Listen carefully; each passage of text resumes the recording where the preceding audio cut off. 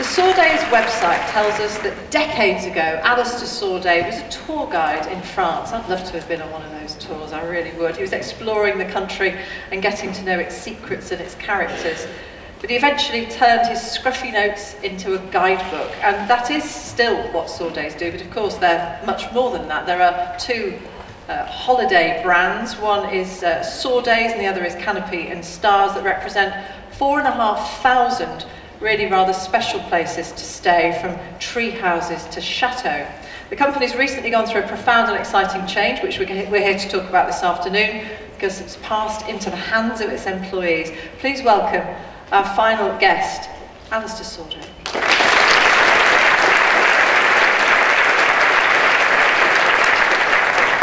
I got a bit of a measure of Alastair out in the bar area. We weren't drinking. And I was feeling a bit cold, and you came to my rescue with a jacket and some paracetamol, so thank you very much, but it's not enough to butter me up. Tell us a little bit more, Alastair, about the origins of your company. Well, like some of the best things, it sort of started by accident. I was running a travel company, taking people on walking tours and cycling tours, getting to know Europe really well, getting under the skin of it, and meeting some fabulous people. And one day somebody wandered into my office. She was on the run from the FBI. Turned out she was paranoid. It wasn't really on the run from the FBI. And she said, I need a job desperately. So we sort of thought, well, what can we do? And there on my filing tray was a list of wonderful places in France where I'd take people to stay and visit. And between the two of us, let's do a book about it. So I said, that's good, what a great idea, a book. Can you write? Not really. Do you speak French? No. Do you like France? No. Have you been to France? Hardly. Gave her the job. And but she had one essential quality, which was she was a coper. You could drop her in a parachute, drop her with a parachute into France in the war, and say, "We'll just get on and beat the Germans," and she would have done it. And so a year later, she came back with a book. Actually, no, she didn't. I had to fire her. She was making a film instead, so we got a out-of-work lawyer. Can you believe it? An out-of-work lawyer, and put her to work, and she finished it off, and then lo and behold, a book. What were the drivers for the business, though? Because you've said to me that you're not really bothered about money. Well, I was motivated by I thought it was a great idea. It was going to be fun. We were going to meet some extraordinary people. And also, my background before that was in the environmental movement. I spent many years as a full-time campaigner for Friends of the Earth. And I've been a Green Party candidate for Parliament. You know very well I never made it. And I was very taken aback by the enormity of the damage being done by the tourism industry when I was running my travel company. I was really shocked to see what travel was doing. It was overwhelming some of the most beautiful places in Europe. And I thought this is an alternative, a way of getting under the skin, getting people to meet real people in their villages, in their homes, keep money in the local economy, and sensitize them to France, which is the first book. And I do believe if we'd got that book out a bit earlier, we never would have had the 100 Years' War. But judging by the people you employed, that wasn't likely to get the book out any earlier. Why then not hand the company over to your two sons? Make them rich? She knows very well. I think quite a lot of money in the hands of young people is a dangerous thing. It would have been dangerous in my hands, I think. My boys, one of them is anarchic, anti-capitalist. He's a rapper. He would have told me what to do with my money, which he has actually. The other one, it's very uncomfortable. The other one has.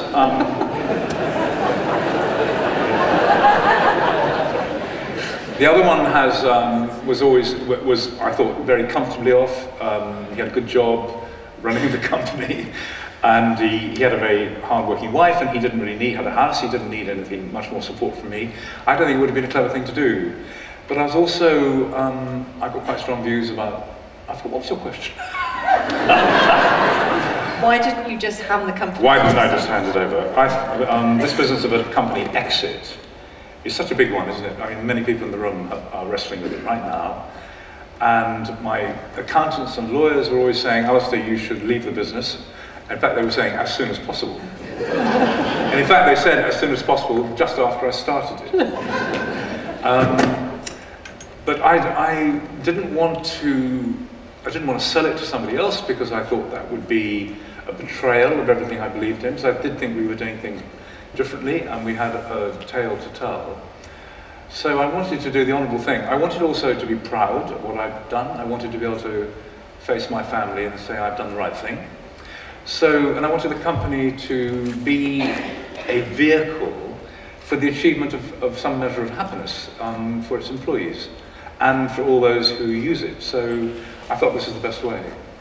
How many employees are going to benefit from this then? And tell us a little bit about the structure that you've chosen. Well, I chose, I think it's a little bit of an unusual structure. It's an employee ownership trust, which was funded from the reserves of the company, and the company's going to take another 5 years to buy me out. The trust has 52% of the shares. I've left 24% of the shares in the hands of the family, so that's, if you like, my inheritance. And then 24% I put in the hands of a specially created trust called the Sawday Trust. It's a pretty unimaginative name. But the purpose of that trust is to take dividends, should they ever happen, it's going to be a while yet, and use those for ecological purposes. I really want the company to carry on having some sort of environmental impact, because one of my passions in life is sustainability. We'll come on to it later, perhaps. But I wanted to make sure that the employees, in their passion for running a company for their own interests, didn't lose sight of the deeper meaning behind any organisation, which is surely contributing to the community. What was the reaction from your employees when you told them this is what you were going to do? Well, I don't really know. I think they were pretty pleased. I'm sure they were. You were quite pleased, weren't you? I think they were very pleased, possibly slightly confused, because I have to confess I ignored all the rules, and I did not, which would surprise you, I didn't take the advice, which is to prepare the company and prepare the staff. I kept it, well, I did warn them, but I didn't talk to them about it. I spent most of my preparatory effort on preparing myself. This took quite a long time. Those of you who've been there, you know very well, it's a complicated process. You've got to work out how much money you need. You've got to do your financial planning. You know, I'm going to die when I'm 102, so I need so much money every year, you know, to repair my bicycles or whatever. I had to sort out my own priorities first, make absolutely sure that I wanted to do it and that I would be really pleased at having done it. And as one little hint, actually, for those of you who need a hint, I had on the board with me a man who was very, very committed to the idea of charitable company ownership. He'd worked for a company in Bristol called Thank you, Andrews, a state agency, which you may or may not know is very successful, but it's entirely owned by a charity. It was set up by the man who set up Oxfam. And Andrew had run it as a chair for 25 years, and he was full of praise for it. So he pressed me really hard on this business of a measure of charitable ownership. And he was a sort of rock. So every time I was floundering and heading off in various directions, he'd bring me back, say, this is what you've got to do. It's vital that we do the right thing. Come on, let's press on with it. So having a really good sort of mentor at my side was really helpful. Have you had to, or have you chosen to tell your employees, who are now the owners, how much money you're going to get from it, and particularly a man who's not that bothered about wealth? Have I told them? Well, I think they know. I think they know. So I think it's that can be a bit of a surprise. Well, no, it's not. It's not a vast sum of money. It's plenty more than I need, really, the truth be told. But it's not. I'm not going to become wealthy, and it's really equivalent to what I might have taken out over the company for 25 years had I taken out dividends. Because I never took anything out of the company. I took my maximum salary was, I think, £60,000 a year over 25 years. So I think it's fair. How compatible is the culture, the values of the company with employee ownership? Really compatible. I mean, it's a really neat fit. I felt quite happy about it, about sort of saying to the employees, this is where we are now, because I knew they were sort of halfway there already in their minds. I mean, they're a lovely lot. We've been talking about the environment for years, talking about supporting organic agriculture. We occupied a building for about 7 years, which won the Queen's Award for Sustainability. We were Environmental Publisher of the Year, I think 3 years running. So the environment was a constant thread in the company story. So everyone was plugged into that. And I think they were thoroughly up for it. And I genuinely believe that the cultural shift they have to make is pretty small. The bigger shift, it's not a value shift so much as a shift in attitude between being an employee and being an owner. And I gather that's one of the hardest things. And they're now working on it really assiduously with huge help from the new MD. Mike, the MD, who's sitting in the front row here, came from an interesting background. He came from Brittany Ferries. And does anybody here know who owns Brittany Ferries? It's owned by a cooperative of French farmers, which is a lovely background to come from. And apparently they turn up at their AGM in welly boots and onions hanging around their necks. And they don't care too much about profit as long as the company is still working really well. How are you going about preparing the employees who are now owners to understand what their role is? Because they might be owners, but they're not going to be managers necessarily. Not everybody will be, that's for sure. And there's a lot to learn about profit and loss and for the finances and conveying all of that to people who've never had to worry about it before. Well, we all are, even our youngest employees, understand the finer points of EBITDA and all that sort of thing. They're absolutely on the case. It's not the question for me, really, because I'm no longer there. I'm only there as a board member and as chair of the Sawday Trust, and as a creditor, I suppose, of the company. So I'm not involved in the cultural shift at all. So if you like, I'd rather throw them in the deep end, and now I'm leaving it up to them and Mike to sort out the cultural shift. What were you able to do, or did you choose to do, to make sure that the values and those environmentally friendly credentials that you have cherished and have prioritised so much are part of Sawdays in the future? Because when you're not there to steer it, you're not there to influence in the same way. How do you make sure that it's true to you? It's a good question. God knows what Mike's plotting.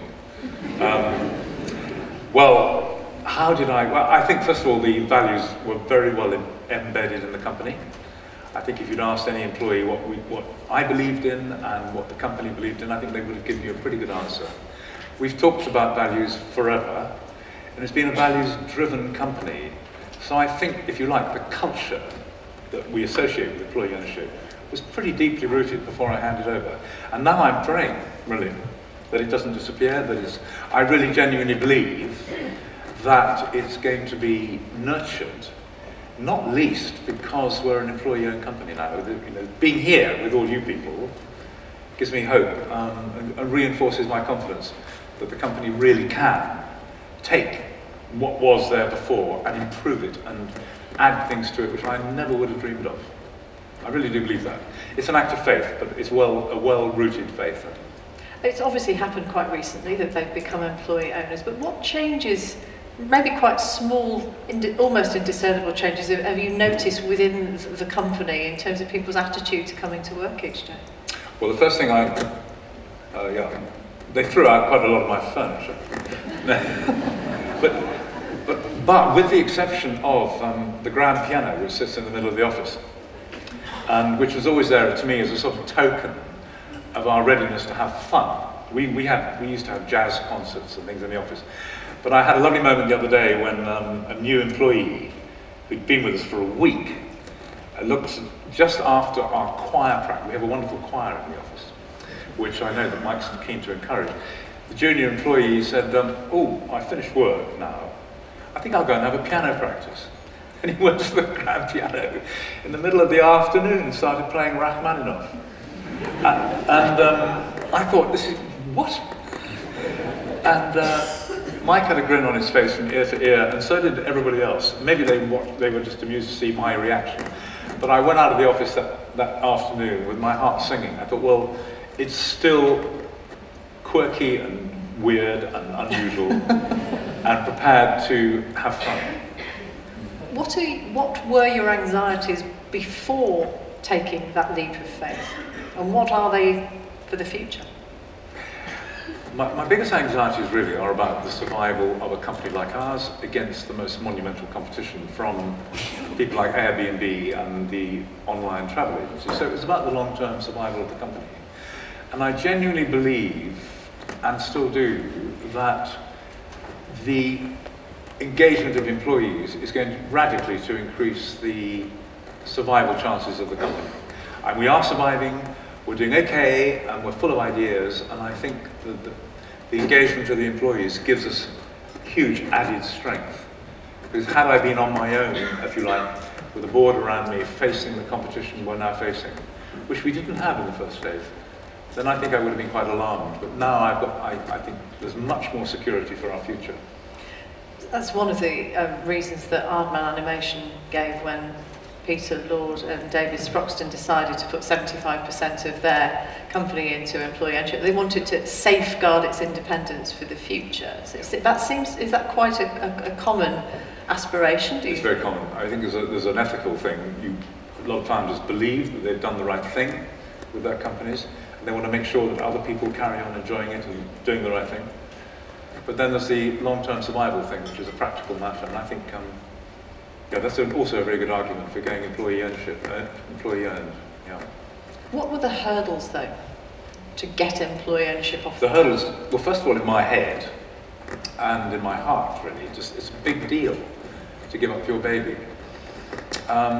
Once I got over, one of the ways I got over that was by meeting David Erdahl, whom you all know, who wrote a book called Beyond the Corporation, which that was one of the things that kicked me off, actually, into employee ownership. I'd never heard of it before.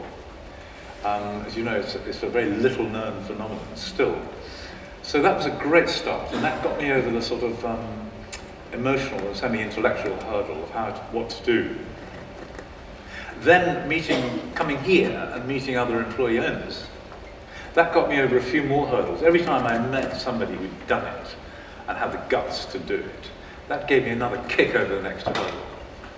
And then I think having a board that was supportive, having that man Andrew I told you about, and then having a lawyer who kept dragging me through the mire that was the legal process. Was it tempting to give up?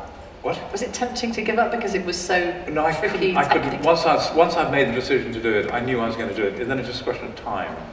I think I faltered. I mean, I took far too long over it. But by the time we got there, I was absolutely right behind it. How long did it take then? I think 4 or 5 years. From the first time you thought of it? 4 or 5 years since I read David Erdahl's book. That was probably the single most powerful moment. And for me, there were 2 moments in that book which really moved me. One was when David had inherited his very large paper-making company in Scotland. He went around and spoke to the employees and met one of them whose family had worked for generations. And he went home that night and suddenly realized that they were working generation after generation to make him rich. And he realized that was just insane, wrong. So that was a powerful story. And the other part of the book which really got to me was the research that he did at university after leaving the company into well-being in employee-owned companies. He went to Italy and discovered the people who lived in a town where most people work for employee-owned companies tended to live 2 years longer than as is usual. Lower levels of divorce, drunkenness, heart attacks, childhood pregnancy, all the well-being measures we're familiar with. But they were palpably better where employees were engaged. And those are 2 very powerful lessons for me.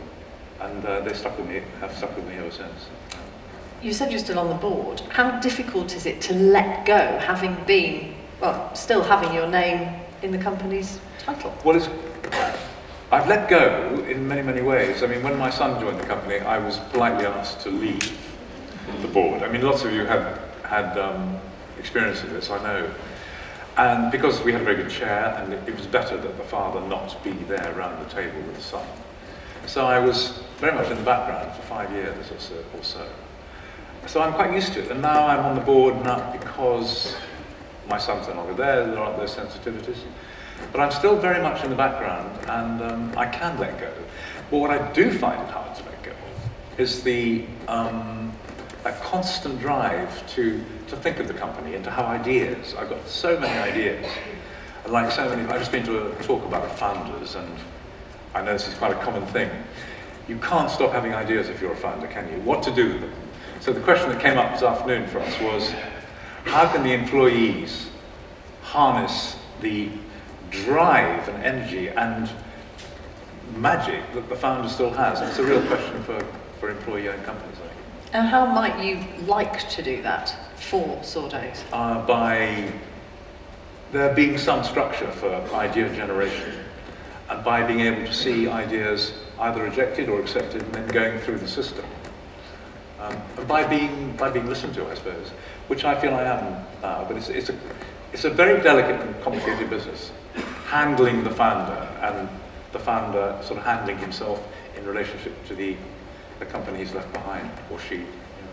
So if you took longer than you might have taken to get to this point, what would your advice be to someone considering it? Read a few good books about the huge impact of employee ownership on the wider society. Ask yourself fundamental questions about how the world you think should work. Is our current system working? And the answer to me is a resounding no. And it seems to me the whole world has been turned into a global marketplace. It's as if the world is now a business. And only those who are most acute and most driven and most profit-oriented will survive. The world's not like that. The world's a complicated place. And we've got it tragically wrong. And to some extent, we are all stakeholders in this. So those of you who listen to the, you all know about the IPCC climate change report, saying we've got 12 years to sort out the planet. I think it's the most important lesson that any of us will ever hear in our lives. It even knocks social justice and equality and those sort of things into a cocked hat. We are all now part of a global business which is wrecking the planet, and we've got 10 years to sort it. What are we going to do? And I think employee-owned businesses are better equipped, probably, than most ordinary businesses to think about these things, because employee-owned businesses are thinking businesses. So I think we now, I mean, if I were going to use this place here as a platform for anything, I would make a plea to you to see you having a role in the salvation of the planet. I mean, I don't use those words lightly, I use them with total sincerity. And if there's anything you can do by your companies to make the world into a less doomed world, then I beg you to do it. You mentioned something to me that I haven't heard of, and I wonder whether this might be part of your future. It might be an idea that you share with your employee owners. The Extinction Rebellion. Tell us about that. Well, I told you I had a sort of anarchist son. He just gave a speech at the launch of an organisation last week, I think, called Extinction Rebellion, which, and I didn't know what it was, and I only looked it up yesterday for the first time. And it's an extraordinary organisation which recognises what I've just said, that we've got 10 years to sort out our planet, which means massive change, and that our institutions are not going to do it, because we failed to do it so far. And they're going to sign up to rebel against what is not working now. So I signed up to, I've committed myself to going to prison should I need to. Why might you need to? What's the rebellion going to look if like? I take part in an Extinction Rebellion protest, because they're saying that civil disobedience and non-violent direct action are the only things left to us to save this extraordinarily beautiful world. And I so get that after years of campaigning that I'm going to sign up, and I would ask you all to read up Extinction Rebellion and see what you think. How compatible is that going to be with staying on the board of Sawdays? Hey, well, actually, this is not part of my calculation. Be great PR, don't you think? Mike?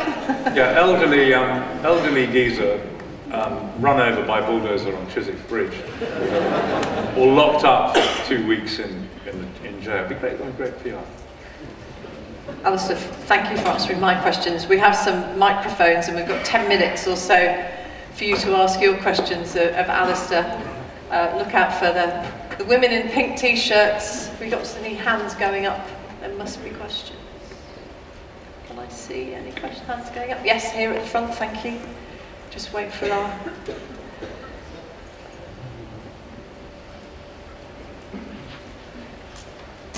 Thank you.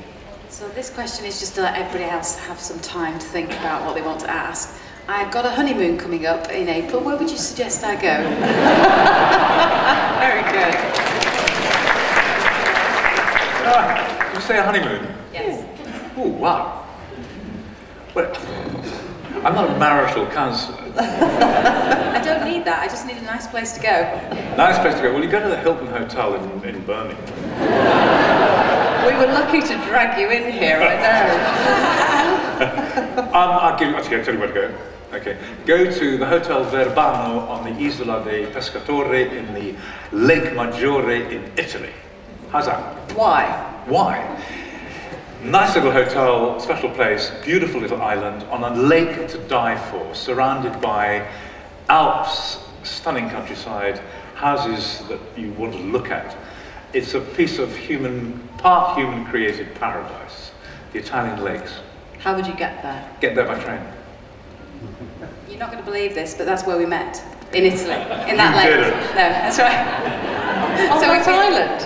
Yeah, near the lake. It's really great. It is a beautiful place, you're absolutely right. In case you didn't hear, you didn't meet at the Hotel Verbano, did you? No, but pretty close. Gosh. Phew, I got through that one. Well done, that's very good. I went to a little cottage without any facilities in Connemara, and I don't think many people now would want to do that, really. Best 2 weeks of my life. Marriage hasn't been a patch on it. Can Deb have the microphone, please? No more marital advice, please. No, I'm not going to ask for any marital advice. I'd like to ask you, Alastair, how you went through the process of recruiting your new MD, because it seems like that was pretty critical to you. The process of recruiting a new MD. He is in the front row, remember? He's in the front row. Random choice, really. He just wandered into the office one day and said, looking for a job. Escaping from the FBI. It was actually done by a recruitment agency in Bristol. I won't mention any names, but it did turn out to be a rather unusual recruitment agency. I learned later from one of the candidates that she spent an hour and a half with him and he didn't ask her a single question. But he did a great job. He gave us a short list, and then the board interviewed people, and Mike was the one who came through, and he's doing a terrific job. So it's a valid, conventional process. I would have preferred, personally, something much more unconventional. I would have taken Mike on a walk in the Brecon Beacons and then given him a foul lunch afterwards, and then got him wet and see how he reacted, something like that. Or I would have taken him to the Hilton Hotel for a... We get you don't like Hilton hotels. So you talked about the values of the business. So what part did they play in the recruitment process? The who, sorry? The values of the business. The company. What part did they play in the recruitment Well, we process? were obviously hugely aware of the critical role played by value. We had to find somebody who was, I'm going to use corporate language, aligned with our values. How often do you ask your wife to align with your values? Are we aligned tonight, darling?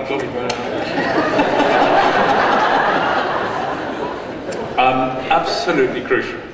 Absolutely crucial. So, one of the biggest things in Mike's favour was that he came from a company which he worked for many years, which he really enjoyed, and which had been owned by a bunch of French farmers. He's also been hugely responsible for staff and for a whole range of different operations in the company, so he had a wide range of experience. We also needed somebody with a lot of professional skill who could sort of tie the company down and make it more effective and efficient and get it operating better. So, but values, yes, we could not possibly have employed somebody who didn't share our values. That would have been a catastrophe. Yeah.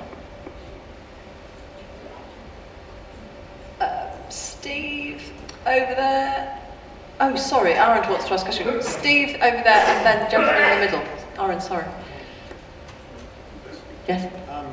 Alastair, I had the privilege of having a few minutes with you earlier when you first arrived over a cup of coffee, and I was intrigued by the notion that arose in the conversation we had that you're actually expecting your employees not to make a lot of money out of this employee ownership new direction that they're taking as employee owners. Could you say a little more about that? Because I'm wondering how interesting that is for the rest of the employee owners in this business, in this room today. So I'm not expecting employees to make a lot of money. No, I'm not, because it's not a business that I think will ever make a lot of money in the same way a financial services organisation might be, or a recruitment company. That's not to exclude the possibility. It might, in the future, it might come up with something quite extraordinary. But the main purpose was to provide a sense of purpose and a sense of engagement. I mean, the world can't make everybody wealthy, but it can give everybody a sense of purpose. And I think that's a much more attainable object. And I think it's the first thing they're going to have, which will make them come to work more readily and attain a sense of well-being and happiness. If they make a little bit more than they do now, how lovely would that be? If in the fullness of time they make a lot more, that'll be great. And then I hope that the way the company is structured, with a charity as well, that they will be encouraged, and the company will be encouraged, to take a wider responsibility to the community. Although I have to say that the company already does consider its community responsibilities and take them very seriously. So, yeah, I don't think that I don't think employee ownership personally is about spreading wealth. I think it's about spreading engagement and purpose, first and foremost.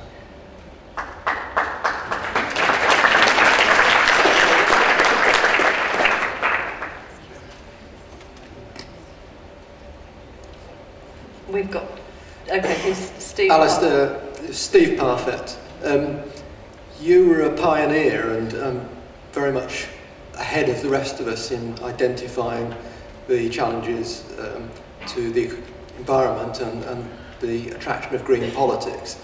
I believe, and Martin, you might not thank me for bringing politics into it, that the only single sane politician in Parliament at the moment is Caroline Lucas. And I wonder if, given your background in the Greens, whether you see a pathway that would get us to the point where the Germans are in terms of green politics being a credible alternative to the mainstream. Probably, yeah, but interestingly, Caroline Lucas, you may not know this, was voted twice by her fellow MPs as being the most popular parliamentarian. She's a remarkable woman. I'd like to see her as Prime Minister. But we'll never get there while we have our current political system, I think. Unless there's some sort of, with our first past the post system, which the Germans don't have. But you never know, there might be some sort of earthquake. There are a lot of earthquakes around at the moment, aren't there? And who knows what will happen. Maybe something's going to happen to frighten us all into adopting a new political system, which gives a concern for the environment first place. At the moment, for us not to put it first place is kind of strange and tragic. But in a quick word, it's not going to happen while we have our current system. Alastair, I'm interested in your personality, maverick sort of style, and I just wondered what would be the difference in Sawdays in 5-10 years' time if you weren't on the board now? In other words, what do you bring to the board that makes it different?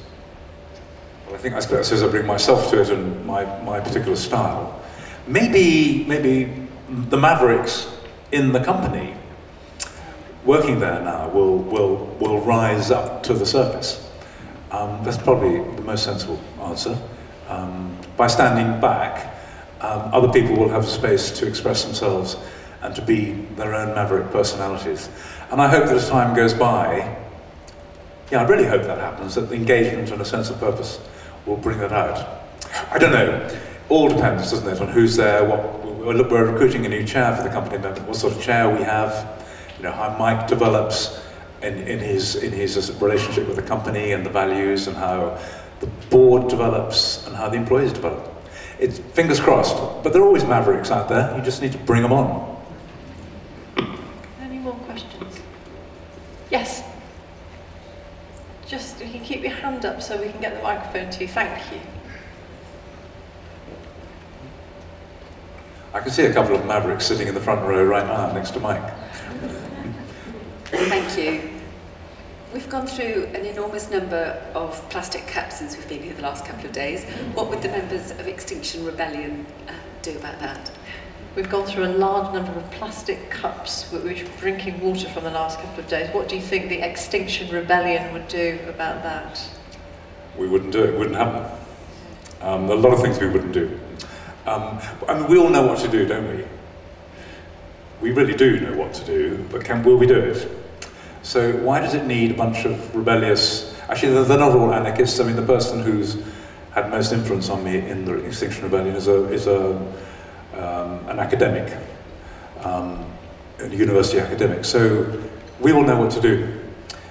Why aren't we doing it? I mean, think, for example, I would say to all of you, if you want to make a difference, one of the simplest things you do, the two things. One is to make sure you eat organic food in your companies. Never have a bite that's not organic or from a source you understand. And secondly, to make sure you know where your money is. You can be the nicest people in the world. You're employee-owned, you're coming to these conferences, you know that you're lovely people with your fellow human beings at heart. But if your money is doing exactly the opposite that you're doing, quietly behind the scenes, then you're missing a trick. So there's the two things I think which are most important. Have we got any more questions? Any more?